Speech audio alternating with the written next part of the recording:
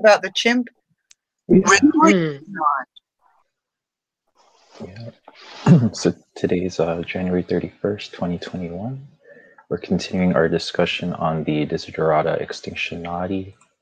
Last week we were discussing how do you free a caged chimp that's been bred in captivity, and also we spoke a little or a lot about the physics and cosmology in the end times.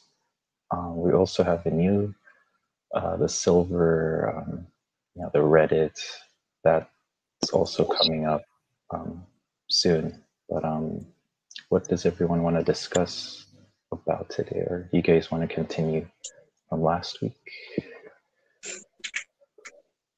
I don't know. I leave you to decide. I'm too tired today. Well, we could relate the current events to our lives as caged chimps. For instance, we're caged, we're in a way blindfolded, and we don't know all the workings that are going on, um, like how everything is a house of cards manipulated because we're just so busy with our little chimp concerns. I don't know. That's one aspect. Yeah, I think that's a good way to tackle it. So yeah, all right. I think maybe what people don't understand is that the caged chimps is actually a labor camp. So they're basically taking everybody's labor, and then if you say that, then people on the left go, oh, they're farming us. Oh, how ridiculous! They're not farming me. Yeah, well, they say that because they don't understand the financial instruments and how they work to basically steal your labor. That's the monetary system was set up to steal your labor without you realizing it, and so that's the aim of it. What's being exposed now is people are getting to see behind the curtain, and it's very sophisticated, and so it's not easy for people to grasp, and it's deliberately done that way. It's deliberately made to be sophisticated. The whole kabuki dance about how money is created was intended to be a ritual that nobody could kind of see through. And what's remarkable is people like economists are the ones that really understand least. They're basically they assume, economists really don't understand the monetary system. They're just basically ignorant of it. And it's incredible because they advise politicians, and they kind of have a Dunning-Kruger. Economists don't generally know that they don't understand how the scam works. And so they're continually coming up with this pie-in-the-sky nonsense about an economy, not realizing that the major thing is, the monetary system and how it functions to rake the cream off the top just for a few people. Yeah. Does anybody? Yeah. Okay. I was just going to mention the video that was put up with the vampire squid, because that did mention specifically that the economists generally didn't understand how money was created. But I was also thinking on the other side of the equation that they also don't understand that the natural resources are excluded from having a cost in their calculations. So they're kind of excluding the origins of money on one side and excluding the value of the Earth's resources on the other side. When you look at it, they're operating in a very narrow little space. I don't know. Do you want to start there?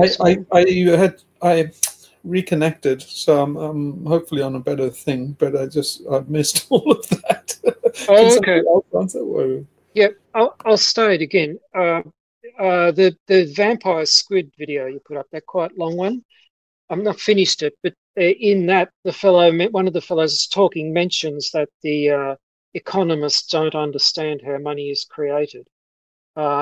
And I was just pointing out that on the other side of it, economists also don't understand the value of the Earth's resources, because they're just a sort of a free thing that they feed their system with without pricing it or without putting any value on it. It's just considered their endless thing to work with. So they're sort of in between the money. They don't know quite where that comes from, and the natural resources tend to sort of be something that just is appearing by magic, and they're sitting in between. It was just an observation. Economists are basically magicians. They have this idea that things come into existence and they disappear again.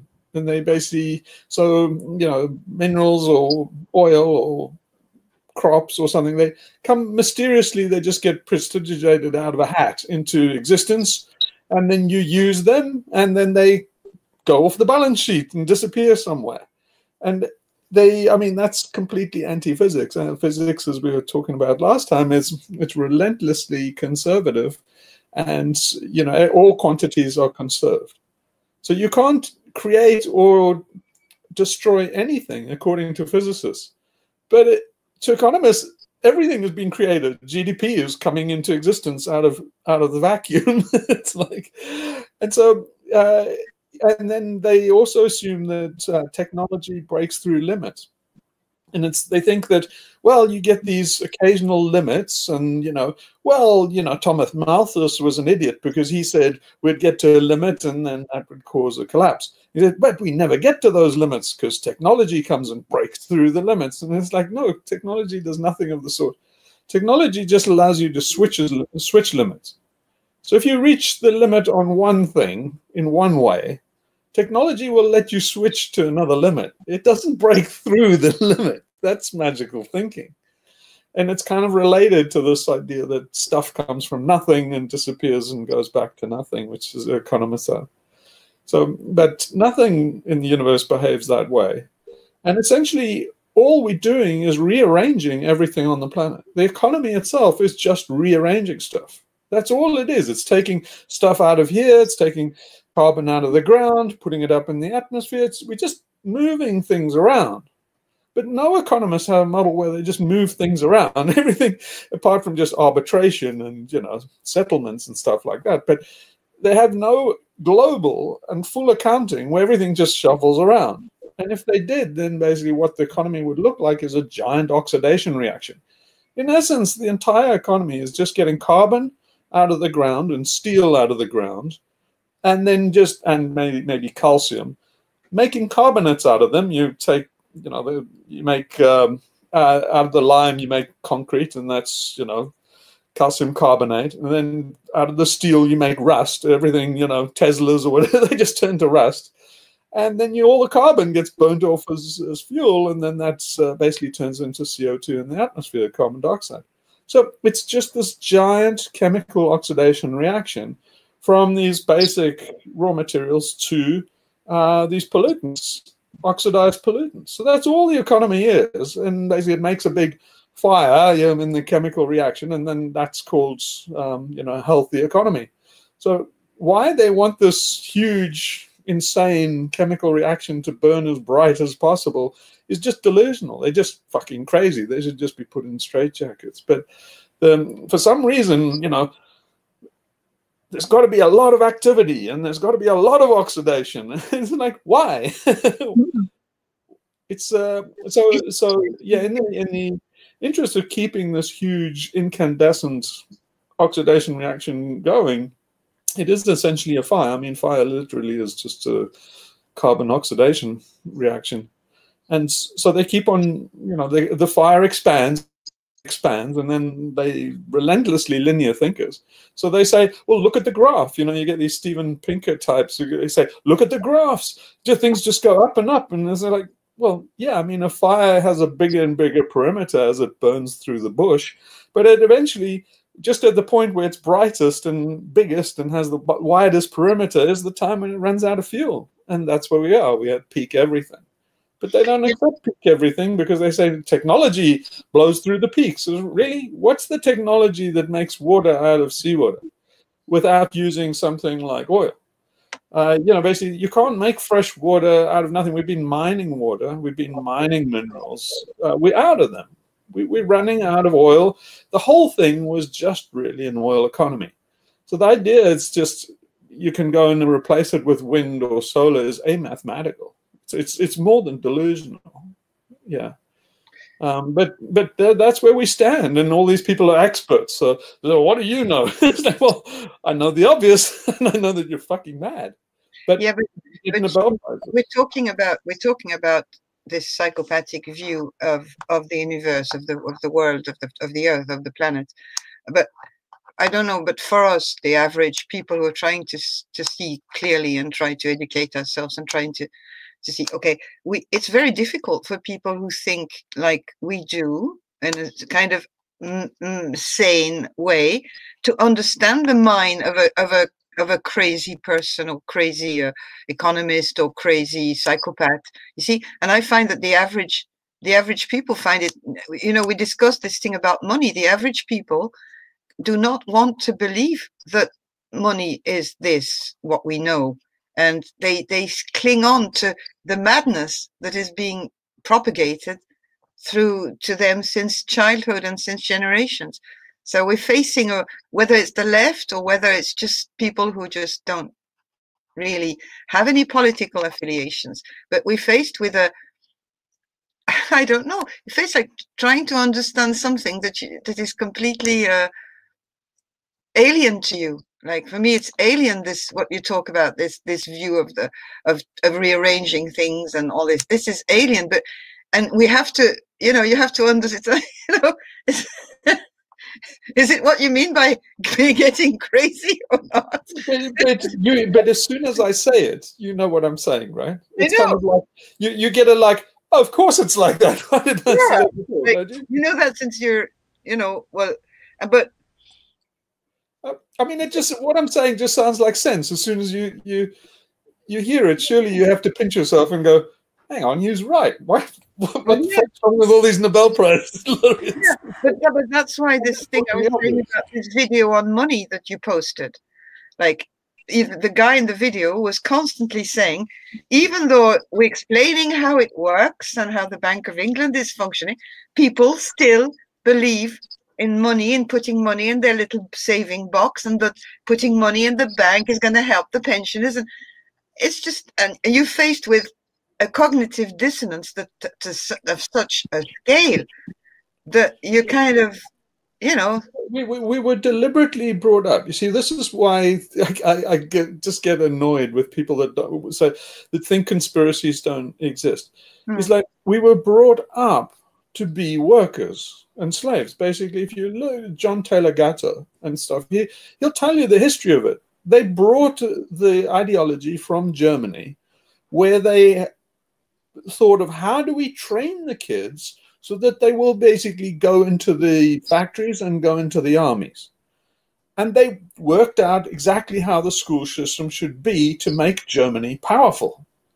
And that was in like the 19th century. America took it wholesale with all the tenets and stuff that they did. You know, basically you put kids in desks, you regiment them like soldiers, you tell them this positive attitude. Everything must be positive, you know, because otherwise if you criticize the system or analyze it too much, you won't be obedient. So they drill in obedience, and the major thing that they're teaching you in school is not knowledge. Everybody, all the women run around going, oh, we must educate the kids. And like, no, the kids are being de-educated in school because what they're trying to do is basically get you on the rhythm of a clock. Because all slaves run by a clock. There have to be, a workforce has to be predictable. If you're random or unpredictable or discordant, you're impossible to own as a slave. If you don't bring me my fucking tea at 8 o'clock, I mean, I might miss important meetings that are at 10 o'clock. So basically, it's very hard for me, but I feel like I was brought up in a plantation system. So it's very hard for me to understand why people can't struggle to see this, because I think I've mentioned before, this is how my day started. And this was true for about most white people, friends that I had and stuff, born in the 60s. And this is how I woke up in the morning, like this. Masa, here is your tea. And it was it was at 7 o'clock on the fucking nail. If it was like 1 minute past 7, or what, my dad would hit the fucking roof. I mean, he was a nice liberal guy and everything, but the system had to work on time. Basically, it's 7, you know, but there's so much involved in making a worker go and bring you your tea on 7, because basically it's this must run on clockwork. It gives you something to attend to. If you get the slave to watch the clock, they are complicit in their slavery because they're waiting for release. They're waiting for the dinner gong. So if you have a shit life and grind, it's kind of the suppression and release thing. So basically, you put them in an oppressive situation. The same happens in school. You put them in this boring tedium thing. It's not to educate you, it's to train you for tedium. It's to train you to sit at a desk endlessly doing tedious, repetitive tasks, and really to not think, to control yourself. They're teaching kids self-control. What they do is the kids start to think of the dinner bell. We used to sit in school going, fuck, if only I can hold on until 12 o'clock, then we get fed. And then the minute the bell goes, wow, all a release. Then you get all these endorphins. You get your hit. So it's exactly the abuse that a pimp does to a hooker. Basically, what a pimp will do. There's this really, really fucking it's so fucking deep. This Dave Chappelle talking about why he went to South Africa posted that video. But he talks about this Iceberg Slim, this book in the 1940s about this hooker, and basically he's telling the audience about the capitalist manifesto. And what he says is, you know, there's really cold shit. But he says if you want a pimp wants a hooker to really be a slave to him, basically he hits her with a coat hanger. Basically, one pimp was asking another one, how do I get control of this, you know, this hoe who's like being disobedient? And he says, you hit her with a coat hanger. Then you put her in, you basically put her in a warm bath and give her pills. And she'll be so fucking grateful, she'll forget that it was you that beat her up with a coat hanger.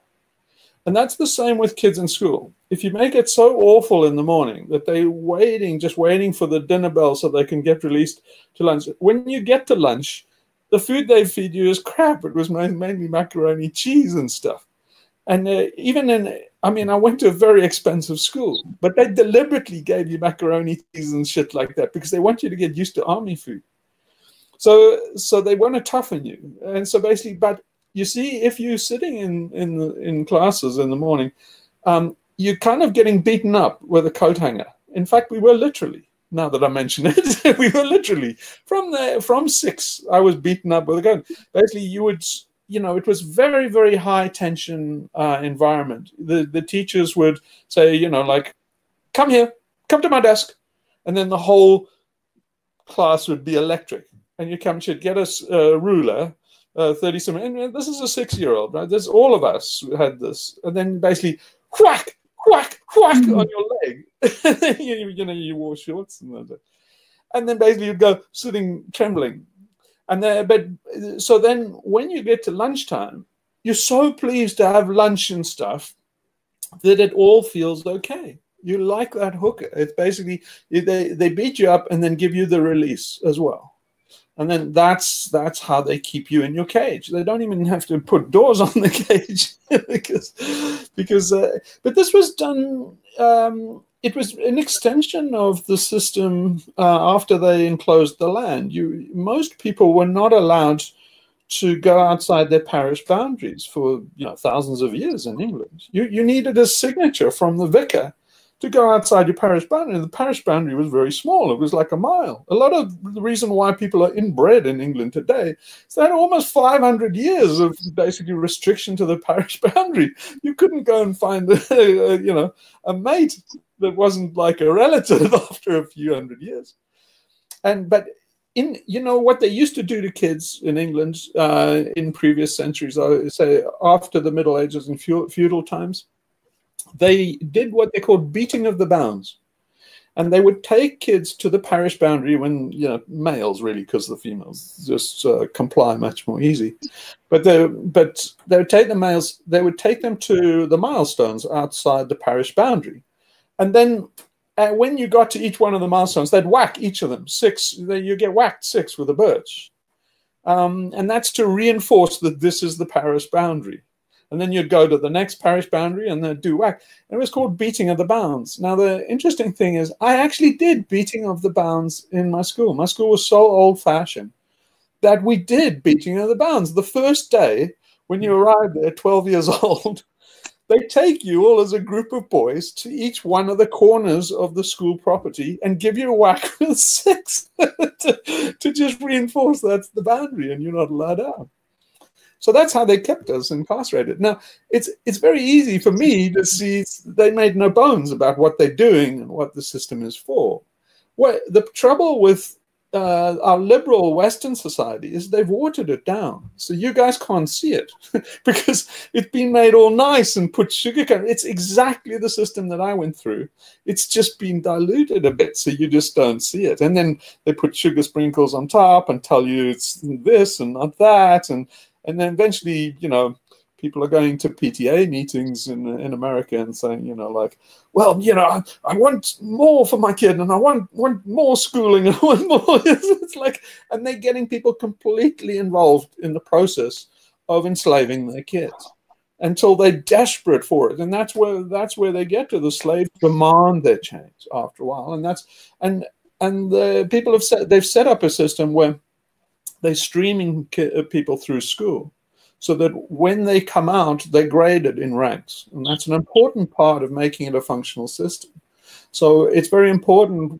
They deliberately, when they set up the schooling system in Britain and in America, part of it was to rank and grade kids so that they would give, you know, they would humiliate kids. A lot of my schooling was humiliation of ritual humiliation of the kids by masters. And what they're doing there is they're telling the other kids that this one is undesirable, this one's a good one, and they're ranking them so that the kids enforce that. They'll run out after school and they'll go, oh, little Johnny, oh, you're so thick. And that they were given that cue by the teacher. That's what they wanted, basically. And the reason is then you have a nice pyramid, and that pyramid is very functional because it slots in. The virtue of a hierarchy is that it's embedded. You can, once you have a triangle, triangles embed in triangles. So if I give you any unit of people, like 10 people, point one of them a leader, that's a hierarchy. Now, the great thing is you can say 10 of those leaders. So then you've got 100 people. You can take 10 of those leaders and you can put them in a little hierarchy. And you can do that infinitely. You can stack. And so the point of a hierarchy is it's infinitely stackable. So a lot of the part of the thing where they invented, for the Industrial Revolution, they invented the nuclear family. And what was supposed to be was dad was the proxy for the king and the government. And he would just rule the house like a mini kingdom. And then basically he would be part of a parish, and the parish would be ruled, also a little hierarchy. And then somebody out of the parish would basically be part of the manor. A few parishes would be a part of the manor. And then the same, the manor would basically have somebody that would go to the House of Lords and represent. But you see, it's nicely stackable. And then basically at the apex, you have the queen. And then, or the king. And then basically that's a stable structure. And a lot of people said, this is fucking great because we have a stable structure. It makes England invincible. And now we can go and beat up all these other people that don't go in for this Spartan crap. And so, but it's a self-fulfilling prophecy because everybody around you, if you go in for this game, then everybody around you has to do it or die. So it went back all the way to ancient Greece, where the Spartans started this system. My school system owed everything. Its conception, it was an adoration of the Spartan system. So basically, we had this tacit appreciation of the Spartan system. It was kind of an ideal, and that's pretty much what fascism is. It's an appreciation of the Spartan ideal, and so basically they did this in Sparta. And what it meant was, well, you could cut down all the forests that you had on your little Greek island, make triremes, and go and beat up the guys next to you. If you did that, then basically you've got 2 islands. And you've got a whole lot more woods. You can chop down those woods, make even more triremes, and you just carry on until you meet somebody else who's doing the same game, and then you duke it out. And that's what happened in ancient Greece. So now all of ancient Greece, and all of Greece today, has, most islands are barren. They all used to have forests. They were all cut down, 3,000 years ago to make triremes. And the thing was, you didn't get to opt out. You didn't get to opt out because if the guys neighboring you were Spartans, if you didn't cut down your forest to protect yourself, then basically they would overrun you and you'd become a slave. And you didn't want to be a Hippolyte slave, because they ran the Hippolyte slaves just like we did at school. They had guards, and then if they didn't work hard enough, a guard would just come and hack you down just at random. While you're working in the fields, you'd go like, what's the time? 12 o'clock. Oh, haven't cut one of these guys down today. You're just going, whop. And basically, it's all just to keep everybody enslaved. So it's a brutal thing. But so if you didn't want to be a slave, you had to basically play the game and ruin your ecology so you could fight. And then we're playing that game out all the way for thousands of years. Now we're getting to the end game. The end game is that game. You chop up your resources and then go and use it to basically try and expand and colonize your neighbors. And now the final nail in this coffin is China. China's doing this on a very large scale. They are the last ones to do this. Is the final empire. But they're not going to get anywhere because basically before they've got a 5 generation outlook. I'm telling you, they're all dead in the next 2. So they're fucked. They just haven't got the Hugh, first. Can I come in there? Do you mind? Yeah, that was all I was saying. Yeah. I just looking at 2 things that because we're no longer in a position where you're hopping from Greek island to Greek island, sort of destroying everything as you go. That there's just we've filled up the planet and we've just about reached the limit of what can be had from anywhere. So the first part of what I'm saying is that the cage that we're supposedly getting out of, and then when you get out of it, I mean, I know there's different aspects to getting out of the cage, psychological as well, but we're getting out of the cage to find that what's outside, there's nothing there. There isn't anything. The other thing is that this is happening at the same time that the virus is waking people up to the fact that they are in a cage for the first time, because they're imposing much stricter limits. I was reminded of it from what you just a minute ago about the parishes, the parish boundary. And we're getting back to that with the virus, where you can't go out or you can only go so far, and you've got to satisfy certain requirements and you need permission and all this kind of thing. So at the same time as we're sort of accidentally being made aware of the existence of the cage, then when you look out through the bars, it's increasingly looking as though, well, if you ever did get out of the cage, so what? There's nothing to be had.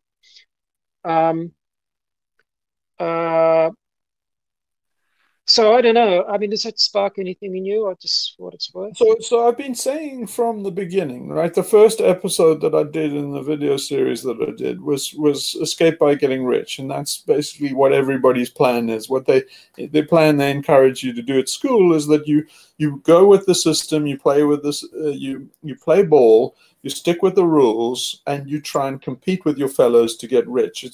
It just keeps you competing in a zero-sum game, and it keeps everybody down. It's basically the way, when we compete, the elites win.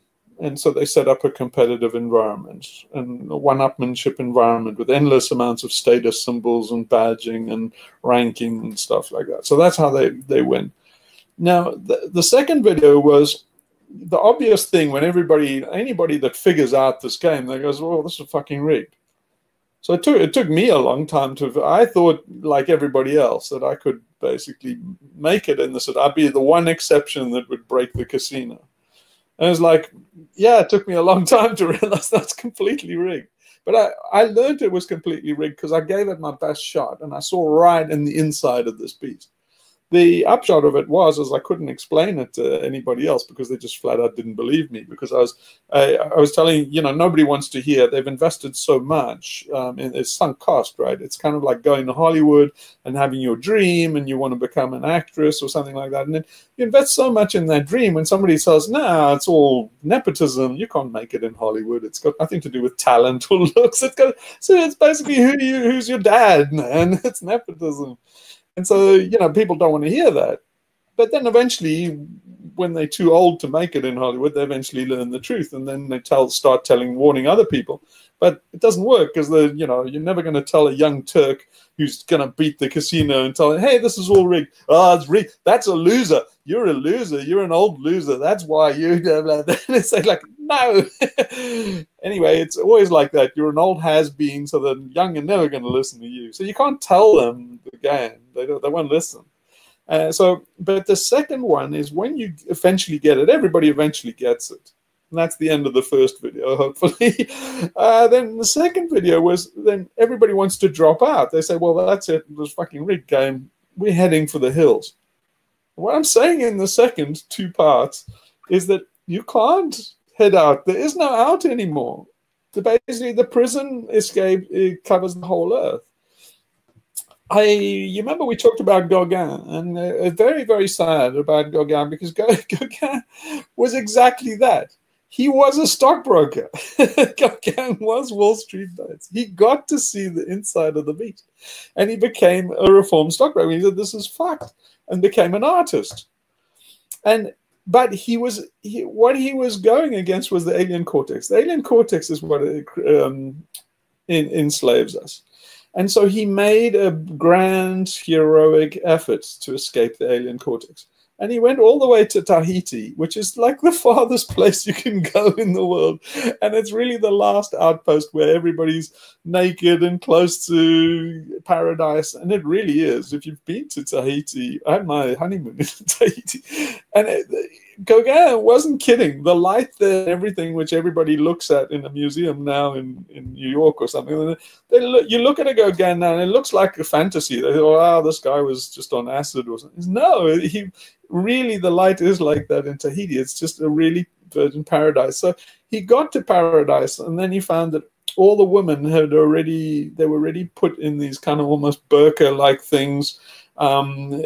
Basically, the missionaries had got to him 50 years before he got to Tahiti, and they'd basically already filled their heads full of Christian crap and guilt, and had body guilt, so that they all covered up, and their whole society was ruined by the time he got there. So he lived and died in Tahiti, but it's tragic because he's discovered that Paris, which he was trying to escape, which represented the alien cortex for him, had got all around the world. And so we're talking like 1850. So by 1850, the alien cortex had conquered the whole world so thoroughly that he could go to Tahiti and just despair. Said, like, there's nothing left. So you can't. Yeah, I remember. Basically, millennials go finally. Oh, or Gen F or something. They come and they go, well, I finally got it. The system's not for me. I'm heading for the hills. And say, what hills? Basically, where you intend to go to, basically refugees are coming to your city. It's the other way around. The influx is basically you going against the stream, you horrid little liberal, overprivileged shithead. There are oceans of people coming towards you out of this fucking desert that you created with your consumption. And they fondly imagine. I mean, I've talked to people who like ask me things in DM and stuff, and they say, "Well, how are we going to survive this? What are we going to do?" I think I'm going to like head north and hook up with some nomads. And it's like, what fucking planet are you on?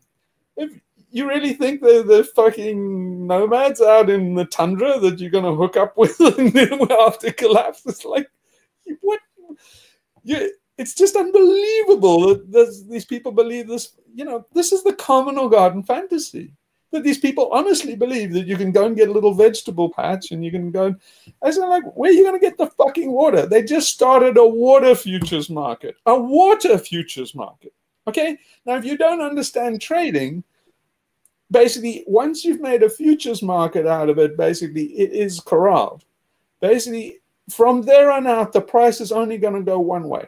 So you can't go and be a friend of the earth and do your fucking hydroponic gardening and do permaculture and stuff. You say, the first thing you're going to do if you want to do that is learn about the futures trading, because you're going to have to trade futures to get your fucking water, arsehole. So basically, these people are so fucking clueless of where we're at. Water is a mined commodity. We've taken water from the Ogallala aquifer under America and mined it. And we've mined it since the 1950s. It's that close to running out. We're on the dregs. They have to do these boreholes, and now some places a kilometer deep. It's $1 million at minimum a kilometer. So it's like you're going to need $1 million to get down to the water table that they are drilling down a kilometer further every year. So for your little potato patch and your little hippie commune, you're going to need $1 million just to keep on drilling the water table down where they, the almond dealers and all these guys basically growing cash crops, they're mining that water at 1 kilometer every fucking year. So to keep up with them, you'll need $1 million set aside just to run your borehole deeper. So this is complete fucking fantasy where all these kids are living it. And so I'm saying, I'm sorry I'm getting so upset about this, but it's really fucking upsetting me that nobody can hear this shit. But there's no escape to anything. There's virtually nothing left. The seas are 90% of the fish are gone. And I know people that are thinking, well, I'm going to go fishing. I'm going to go to fucking Bangkok or something. And I'm going to go to Thailand, sit on the beach when this all goes to crap, and I'm going to fish. Really?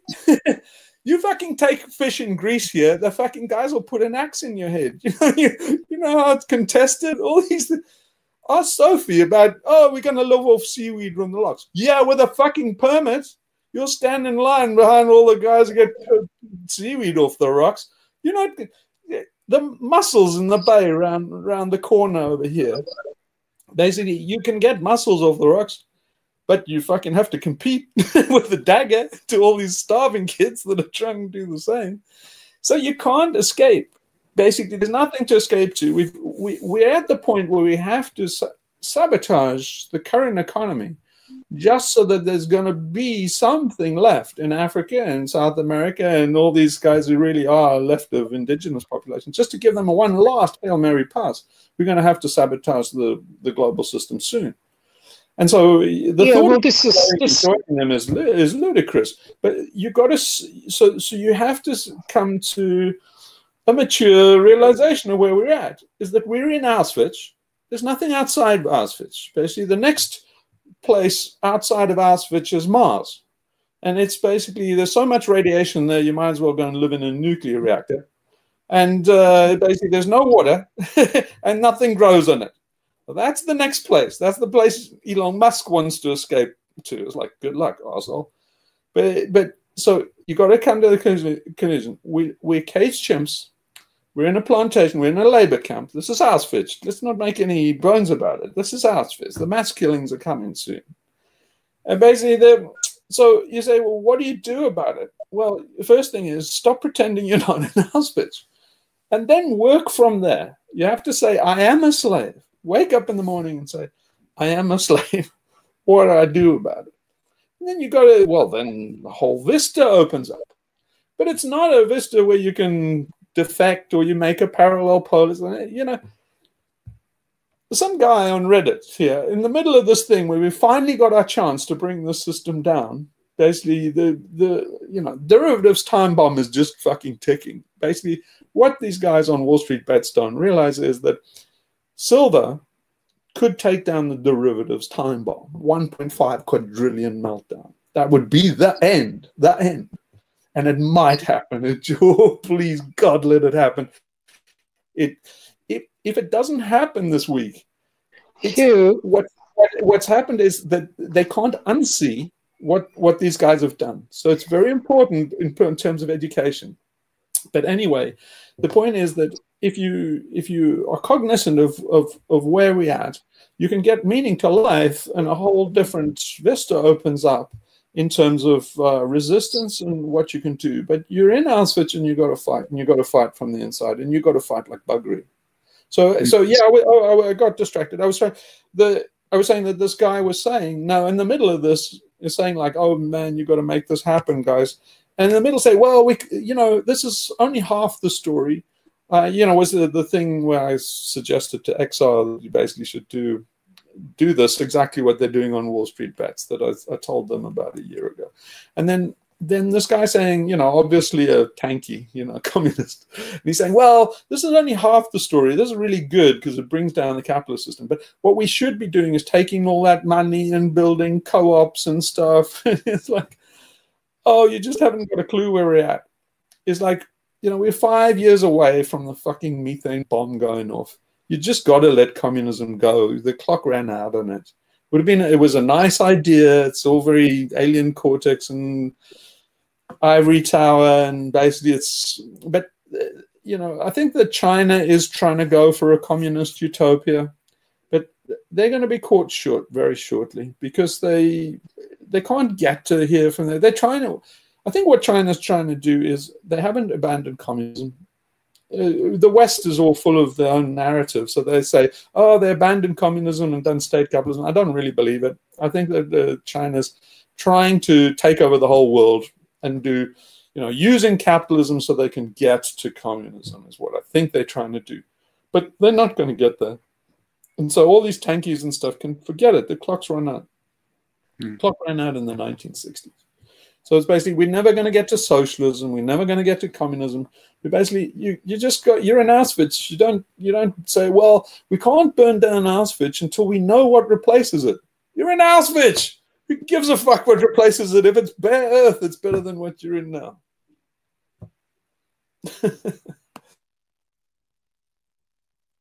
Well, we're speechless. Not really.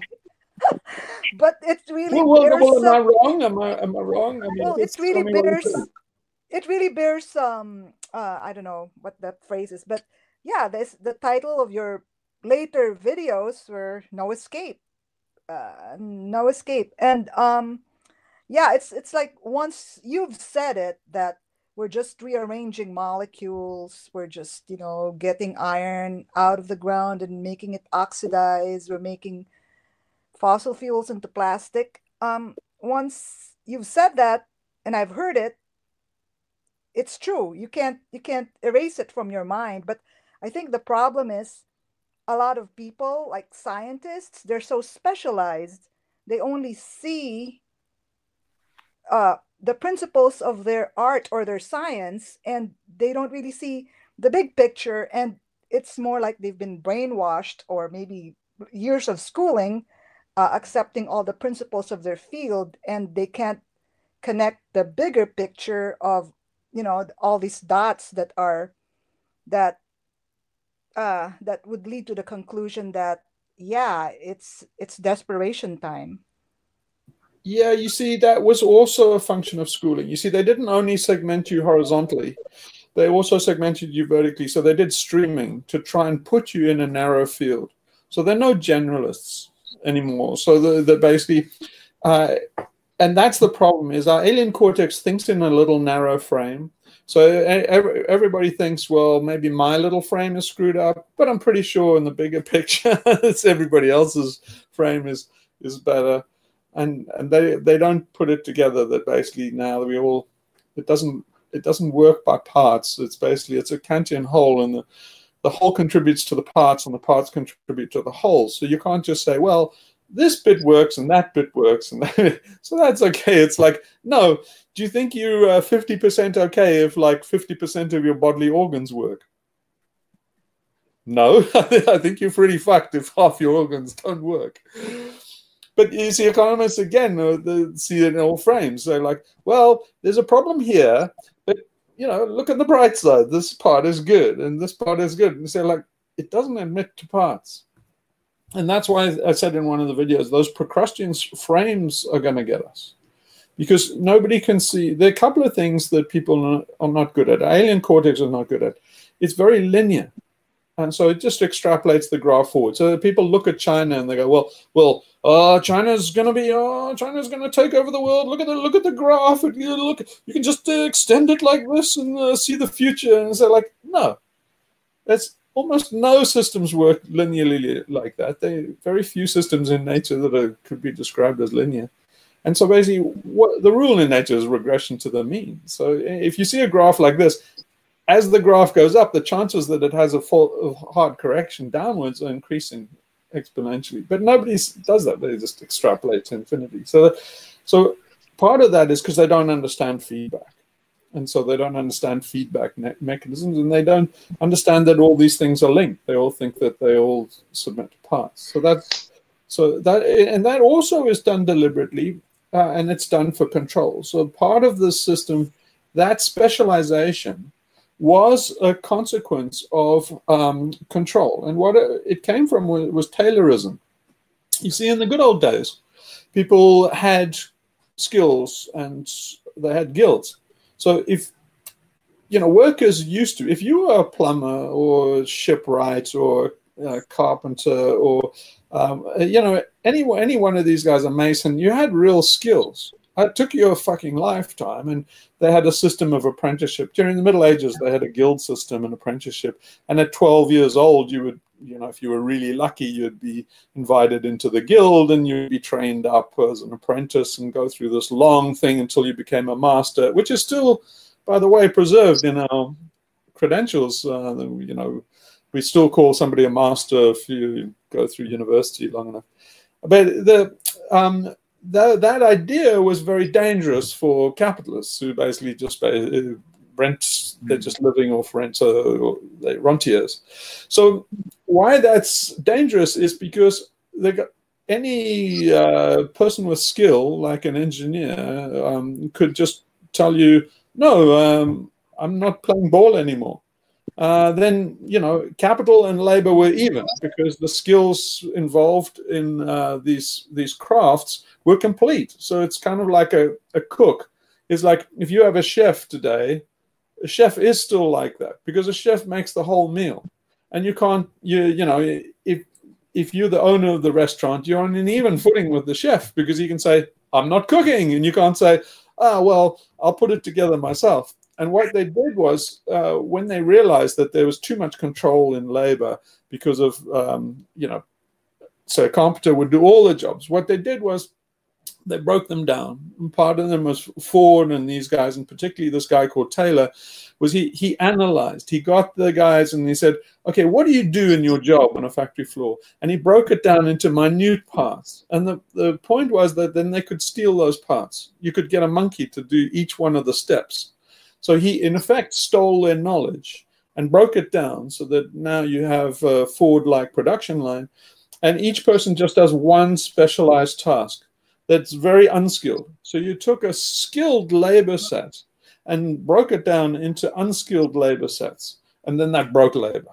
Because then basically you can always get an unskilled person, and it's a kind of divide and conquer thing. And that's happened all the way through, and it even happens in academia and even white-collar workers and all the way even to academics and scientists and Nobel Prize laureates. And so, but because they're fragmented, now we're in real trouble because there are very few people that have a holistic view other than these people at the very top, the 1%ers, and these guys, behind the scenes, the deep state, and all these people that you now will find out exist to your cost. But those guys have a complete view. And but so, that the guilds in Europe still exist. The guilds still exist in Sweden, Norway, Germany, France, and some parts of northern Italy. And you still have got people working like in the Middle Ages with apprentices that start very young. And then I met some German ones who were traveling a few years back, and they still dressed in the old traditional clothing of the ones I met were carpenters, and they made to travel for a year and a day without seeing their family, having to go from country to town by their own means with a very minimum amount of money and they have to survive by their skills. So the ones that arrived here, they had been hitchhiking and they were sleeping wherever they could. And they arrived in the boatyard and they said they were carpenter. Could they sleep on the boat? And they did a bit of work. And then they came to my house and they did some of the shelves you see behind. And there's some guys doing it in France in silvercraft, in all sorts of things, metal, you name it. They've got nearly all the guilds still exist. It's just that people don't know because they're tiny little groups, but they still exist on a underground. So I'll propose something to you here. If the global economy, if we kicked its nuts in, and it's important that activists did it. So like why it's very important on Wall, it's going to collapse anyway. But it's very important that it's done deliberately. And the reason is that basically you could stop it getting up again. You see, if you let it crash automatically, they'll do a great reset and they'll just recreate the whole monstrosity all over again. We're off to the races. But if activists bring it down, then they can bring it down again and again. They can stop it getting up. Once the giant is knocked over, they can stop it getting back on its feet. And that's very important. But think of this.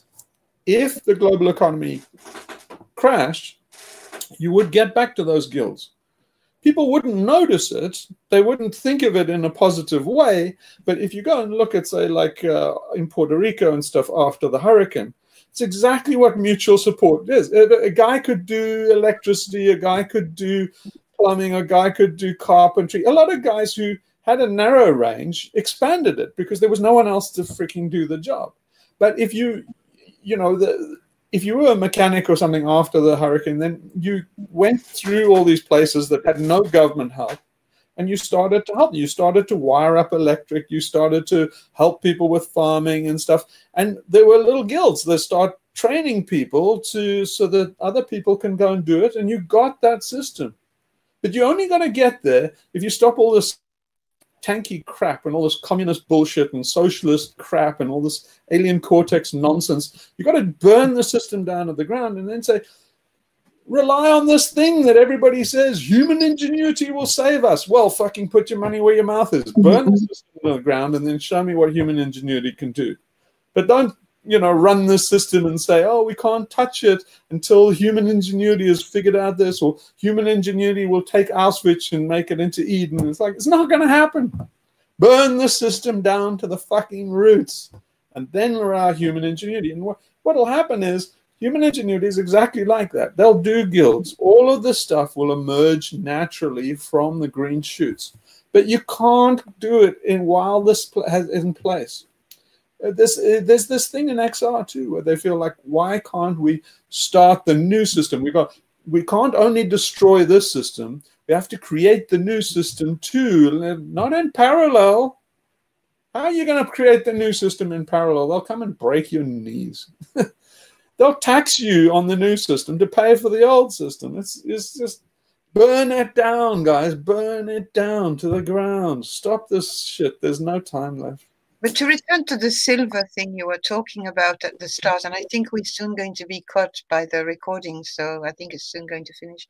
But I wanted to know how we can, as activists of whatever level we are, encourage people to look into this activity on the markets and where we can have an input and how we can help, because, and I'd like to understand more about the silver.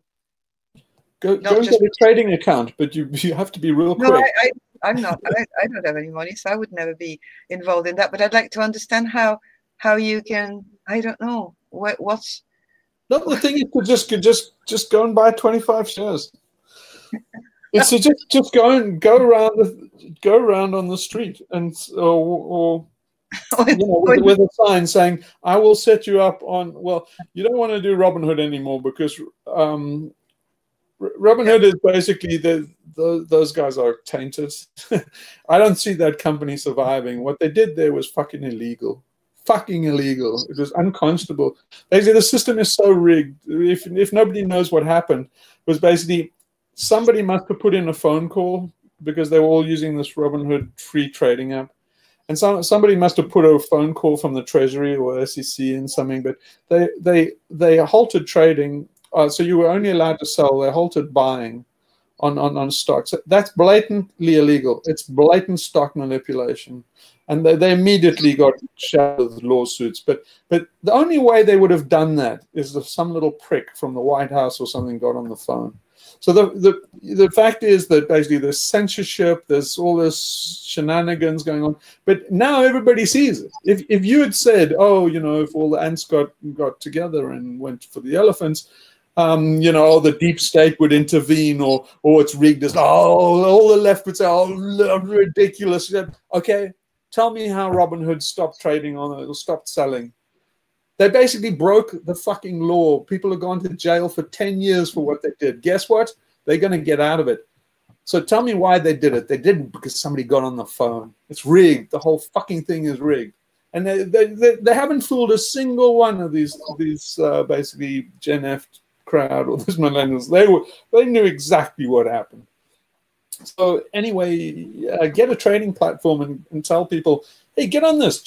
Just buy 25 shares in SLP. but the caveat is you have to be prepared to lose it. You have to be prepared to lose whatever you put is a donation to the planet. You have to go around telling people, say, like, how much do you spend going? Think of the people that went in XR to London. There are a lot of people. Like, it was a million at one stage.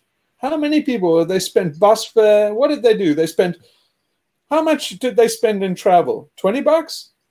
And then they got Starbucks when they got there. The XR spent $1 million on fucking vegan meals. So we're already up to 25 million just on fucking turning up before we even put on all the fucking clothes. We wasted all the time at work. We did all the painting, all the hours and hours that went into that. It's just stop that bullshit. Take the fucking money that you wasted all your time getting arrested. Oh, what all those cunts who got arrested? They're going to pay $6 grand fines. You stupid tits. Take that $6 grand and put it on the fucking stock market. What are you, stupid? If you've got $6 grand to burn, why give it to the fucking judge? Jesus, are you stupid? Well, I think it's get because... Say, get on a trading app, take whatever money you can afford to burn and give it to the planet. I think it's because, as you mentioned once, it seems like a lot of people in XR and just in general in society are financially naive because there were high barriers before to even investing. Like, you know, you had to pay high fees to invest in stock. No, it's just ignorance. It's just inertia. There was never. You see, these guys on Wall Street Bets, they're on the right. You know, they like 4chan. Basically, Wall Street Bets is 4chan. I know these guys really get upset when I say quantanon. You know what a quant is? It's quantitative analysis. Basically, a trader, right? The scummier ones, you know, the ones that use algorithmic trading to rip off little old ladies and pension funds. They're basically all those quants. So it is an extension of. It's kind of like 4chan and QAnon went to Wall Street. So people don't like me saying quantum, but that is what it is. But you see, the left didn't do all this shit. They've been have their heads up their ass with, you know, all this identity politics. And so meanwhile, the right, and particularly young boys, were fomenting this real rebellious spirit against the system. And that's what the left should have been doing. Should have been spending all these decades doing that instead of doing Green New Deals and all this stuff. They should have been fomenting this culture of resistance, which 4chan was doing. And if you have a look at those guys, they're exactly what I'm trying to do on XRMed. They have a thing of resistance, very low ego. They basically the sense of fun. Yes. All these things that you need in what they're doing is pure Discordianism. They're doing really it's so annoying because this was invented on the left. This was invented by Robert Anton Wilson. He was one of the first Discordians. And this came from the left, and the left went to sleep, and now it's been picked up by the right. And now people on the left, they won't have anything to deal with it. If you say, oh, fascists, eco-fascists, anything, you know. And now it's got to the ridiculous stage where the left, which should be the Luddites and people ready to tear the economy down, they're the ones trying to prop it up. Well, we need a Green New Deal. We need to vote for Biden and stimulus and social justice. And they're like, what the fuck? How did you get completely across the aisle in 2 generations. You guys should be burning this shit down. Now all the conservatives, they're doing what the left should have been doing they've been brewing this, and now it's coming to the fore and stuff. So the left needs to catch up and needs to get involved. And so because these guys were insiders, then they knew that you had apps, you had, low trading was very cheap and stuff, but yeah, you're going to get like close to zero trading. But yeah, I mean the guys know, yeah, they're savvy enough to add instability to the market. So what all this trading is doing is adding instability. So they're not adding risk, right? I said on one of my videos, right? The markets like risk. A lot of why these hedge funds are hedging against risk. The derivatives market is a big hedge against risk. So they love risk. What they don't like is uncertainty.